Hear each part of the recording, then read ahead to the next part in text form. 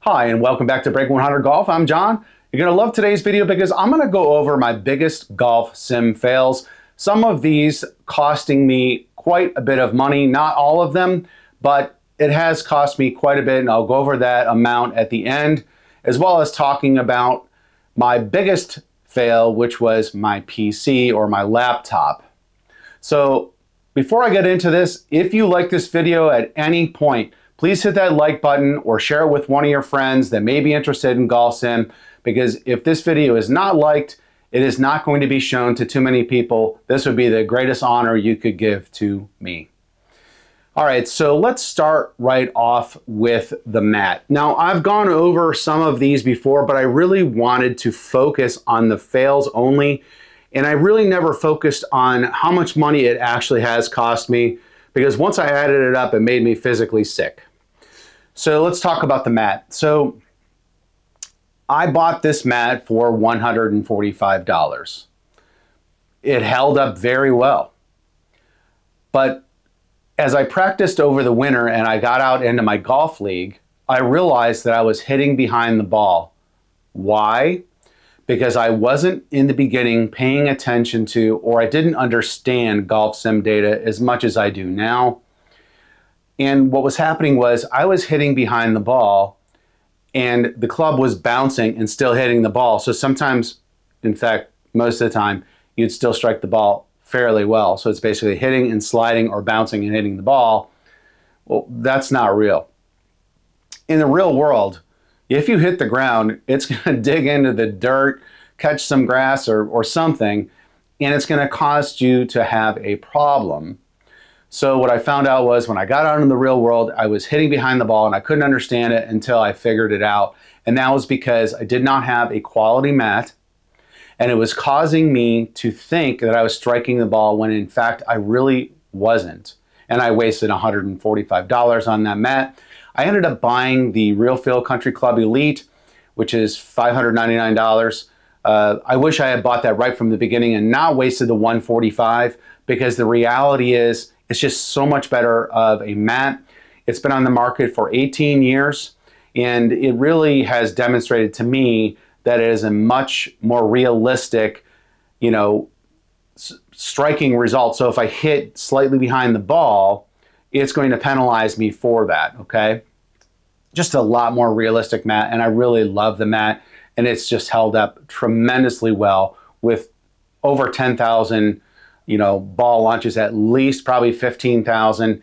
And honestly, there is zero wear on the mat, and it's a 5x5 mat, so you could just keep rotating it. Now this thing is heavy, but honestly, it's worth it because it doesn't move. In my old mat, I would swing my driver and the mat would move and I'd constantly have to fix it. On the concrete floor, this thing doesn't move at all, but it is heavy. All right, so I wasted $145 and the mat was a fail. Next topic is the projector. Now, I initially wasted $230 on this projector because the fact is I have a 1:1 ratio screen, and I don't recommend you buying that, even though this is an awesome enclosure and a screen. I wanted it to fill up just one bay of my garage, which basically it does, rather than go with like a 10:8, which is more of a 4:3 ratio. And I definitely couldn't do a 16:9 ratio, which is like a 12:8. So really important for you to determine what you want for your enclosure or your screen or whatever you're going to do to build your golf sim, but also remembering that not all projectors are created equal. And this projector was not capable of projecting a 1:1 ratio in 1080p, and its native ratio, which most of these projectors are, is 16:9. But in order to make it 16:9, you'd have to have a 12:8 enclosure. Well, I don't. I have a 1:1 enclosure or an 8.5 by 8.5 foot enclosure, which I love, by the way. So I ended up getting a BenQ LH820 ST, which is a short throw projector that is capable of displaying a 1:1 ratio very easily, including having a setting for it. Now, this is a $1,900 projector, okay?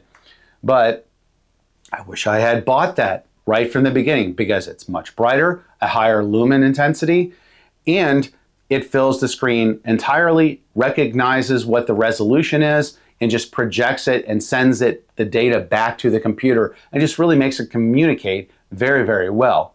The original projector, I couldn't do anything with it. I could never project it. So I only used like a 16:9 ratio and projected only about 60% of the image on the screen. And it just wasn't good really for the channel, and it wasn't good for the immersiveness, if that's a word, it is now, for the immersiveness of your golf simulator, which is really important. I want to feel, and the first time I put the image on the screen and started playing with it at Pebble Beach, I started like getting dizzy because I'm like, wow, I'm like this close to it, and it just really drew me right in, and then I got over that very quickly. But man, what a difference a projector can make. Don't skimp on the projector, don't skimp on the mat. In this case, I wasted $230 on a cheap projector. I guess I have a projector that if I want to use, you know, like outside and get a screen and do like movie night outside or something like that, but I've yet to do that. So quite frankly, I wasted $230 on the projector. Let's move on. So your ball. So I went through about 4 dozen Chrome Soft X's, the Callaway Chrome Soft X's, which is my favorite ball, or the Chrome Soft ERC Soft. Those are about $40 a dozen, and then the Chrome Soft X are about $50 a dozen. And I just kept going through balls because with Golf Sim, you know, if you have a ball that ends up, you know, coming out of your enclosure and hitting something and putting a crease in it, or it gets cracked, it's obviously gone. You might be able to use it for a water ball outside. But the reality is I could buy 2 dozen Kirklands for $27.99. So the reality is I don't really see much of a difference between those two balls when it comes to golf simulation. Now, I really love the feel of the ball inside of, say, 170 yards, like the Chrome Soft X and ERC Soft, which is my favorite ball, out in the real world golf. But when it comes to Golf Sim, I don't think it really makes much of a difference with those two. And I could have saved $144 on not wasting those balls, okay? And saving them for real world golf, which I really enjoy using those in the real world. So I wasted $144 on golf balls unnecessarily. All right, the next thing did not cost me money, but it was a huge fail. And it cost me the most frustration, and it cost me the most time, and I almost wasted $600. Let me explain. So, I did not realize that my Bluetooth connector in my gaming PC was not strong enough in my 3-car garage for whatever reason. And I had non-stop disconnections with my Garmin R10, both with Awesome Golf and with GS Pro. So, I mean, I fought this for weeks. It was basically unplayable. I was getting very upset, and I almost bailed on the Garmin, except it wasn't the Garmin's fault. It was the fault of my internal Bluetooth connector in my PC, which didn't work well in my 3-car garage. So I almost bailed on my Garmin and almost wasted $600, and I was that close. I was within a half hour of doing it because this was the last straw thing. So I'm like, I'm just gonna stop and I'm gonna try something. And I ordered a Bluetooth connector on Amazon for $15 that had an antenna, and I disabled the internal Bluetooth connector, and I haven't had a disconnect since. So that was 100% the problem. And Bluetooth connectivity, it's very strong and it's very reliable for these type of things if it's strong enough in the area that you're using it in. But in this case, it wasn't. So keep that in mind if you ever have a problem like that with a Bluetooth enabled monitor like the Garmin. All right, the next item is my Golf Sim PC. And this is the one that cost me by far the most money. In fact, half of what I've wasted in money. So initially I tried GS Pro with my old computer. I knew it wouldn't work, so I tried it, and of course it didn't. I tried messing with the settings. You really need, if you're going to use any high-end golf simulator software, you need a computer that, you know, drives the specs that this software recommends or requires. And so I bought a gaming laptop without doing enough research on that. And in the end, I wasted $1,200 because I bought a cheap gaming laptop for $1,000 because it had great reviews, but it didn't work very well with GS Pro, especially anything more than, you know, the lowest graphic setting. So, and the fan ran the whole time. It sounded like a jet engine on the other side of my garage, and it was affecting my videos, you know, with, you know, the noise in the background and stuff like that. So, you know, I updated the memory. It cost me a couple $100 to upgrade the memory from 16 to 32 and then from 32 to 64. And while that helped a little bit, the true power of your gaming PC for golf simulator software is going to be your GPU. So I'm going to recommend to you that you have an RTX 3060 or better GPU for your golf sim PC, and 16 gig of memory or more.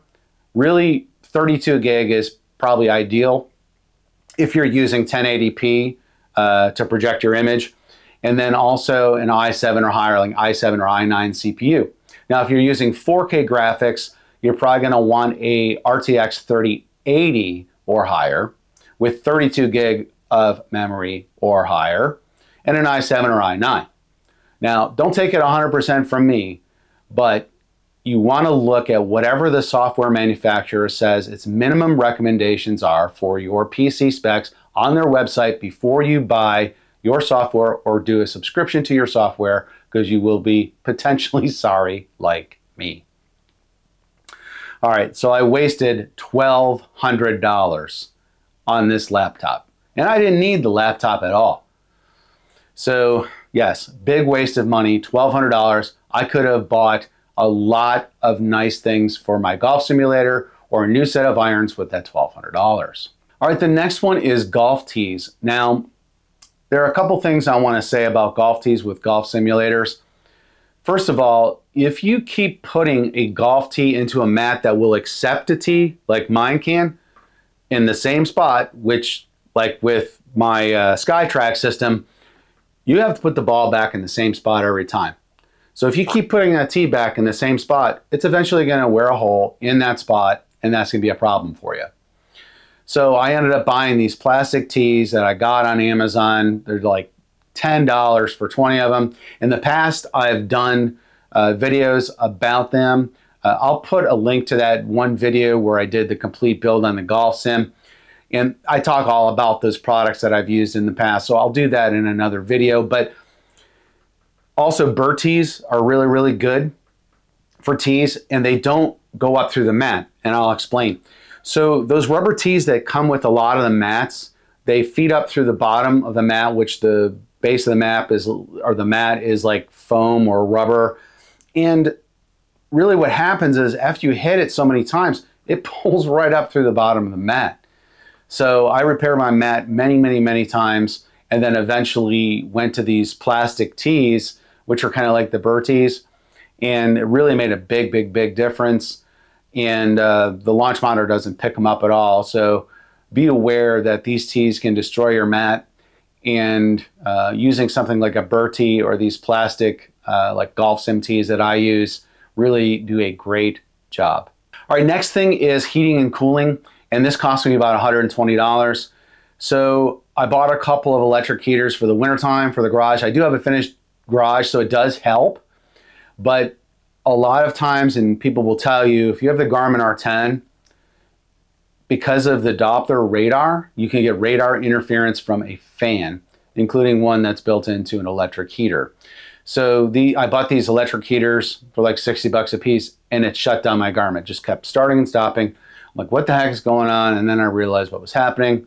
When I shut the fan off or the heater off, you can't even run a fan in some instances because it'll shut the Garmin off because of the Doppler radar.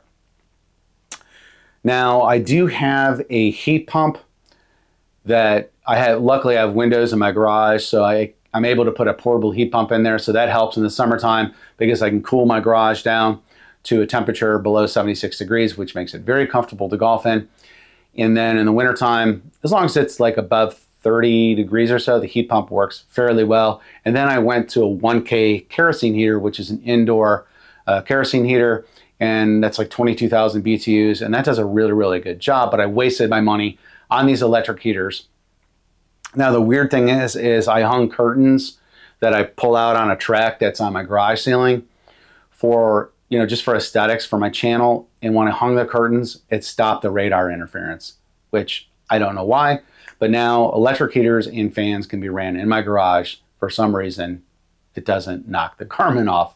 I don't understand why, but anyway, next is software. Now I wasted money on software, $470 to be exact. That was just not right for me. Now this one is very irritating because, you know, there are software options out there that I never made videos about, and I don't want to say what they are because just because they're not right for me doesn't mean that they're not right for thousands of others, and I know they are.